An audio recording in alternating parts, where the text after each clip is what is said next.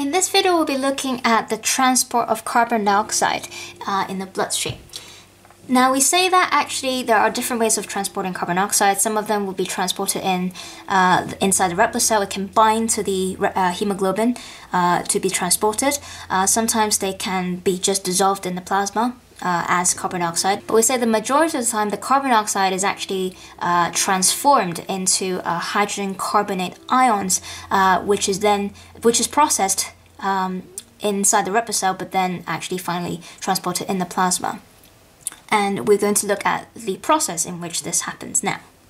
So these three represents the cells, and the space around them will be the tissue fluid, and then these two lines is representing the capillaries inside, and we've got the red blood cell here and the plasma on the empty space around them. Okay, so we're going to look at the process now.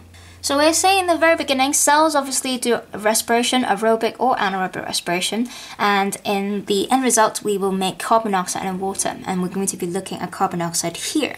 So first of all, inside the cells, the carbon dioxide will diffuse out of it into the tissue fluid here. And then the carbon dioxide can diffuse into the plasma as well, then finally diffuse into the red blood cell itself, like that. And then the carbon dioxide actually combines or reacts with the water inside the red blood cell, and it will turn into the carbonic acid, which is H2CO3. And notice that the sign here is reversible because the whole process can be reversed.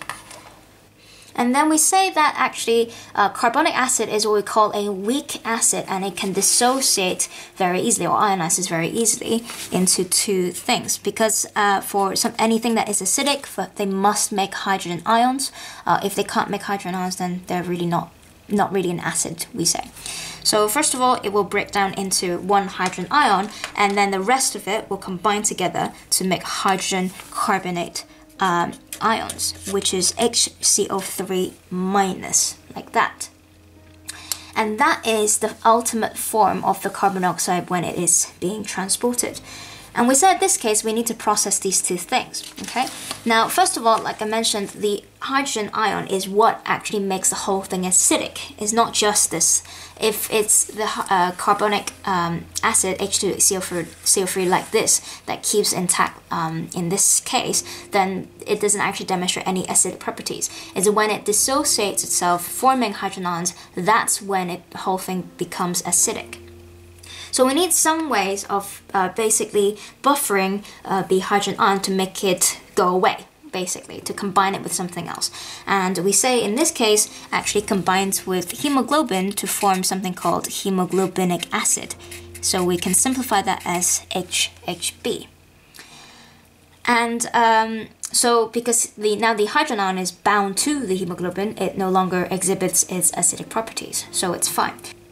Now, then on the other hand, the hydrogen carbon ions, yes, technically speaking, it can stay in the red blood cell, but the thing is that may increase the concentration inside, and ultimately, if we don't try to remove them, then the red blood cell would essentially become concentrated or full with hydrogen carbon ions, and we can no longer transport more carbon dioxide inside. So in order to maximize that, we can actually transport this outside of the red blood cell, and it goes into the actual plasma.